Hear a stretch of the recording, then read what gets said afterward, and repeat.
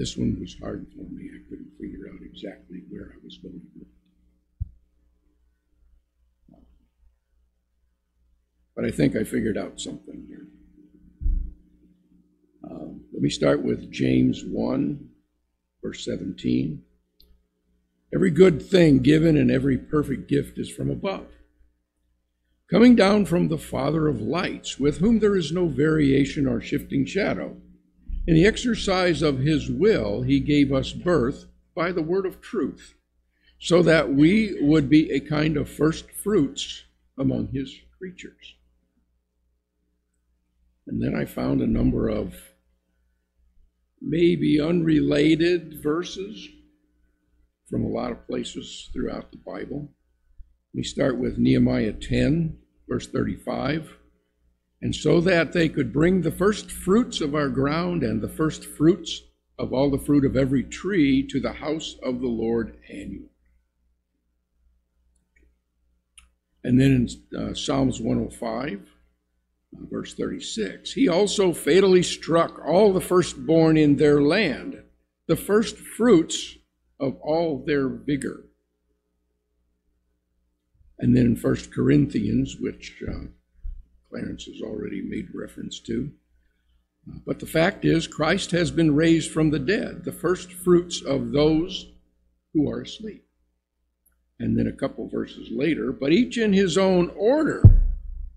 Christ is the first fruits. After that, those who are Christ's at his coming. And then in Deuteronomy 18, you shall give him the first fruits of your grain, your new wine, and your oil, and the first fleece of your sheep. Okay. What's the importance of this first fruits thing over and over? We keep talking first fruits, first fruits. That's where I ran into the problem. But I got to thinking about it. When humanity was a mostly agrarian people, they grew their own. They grew their own, or they traded for it if they didn't grow. Each fall, whatever they grew was harvested. In Proverbs 3, we learn, honor the Lord from your wealth and from the first of all your produce.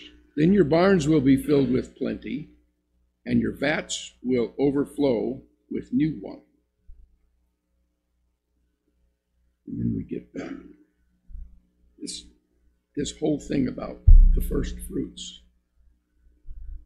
that should be the best. You should honor God with the best. Don't bring the wheat that isn't fully ripe and fully sweet.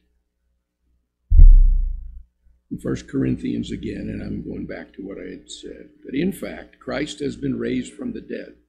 He is the first of a great harvest of all who die.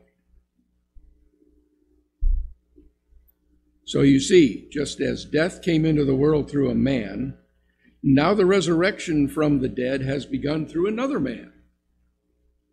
Just as everyone dies because we all belong to Adam, everyone who belongs to Christ will be given new life. That's the first fruits, rendering a benefit to us, right? Because we honor God with those first fruits. But there is an order to this resurrection. Christ was raised as the first of the harvest.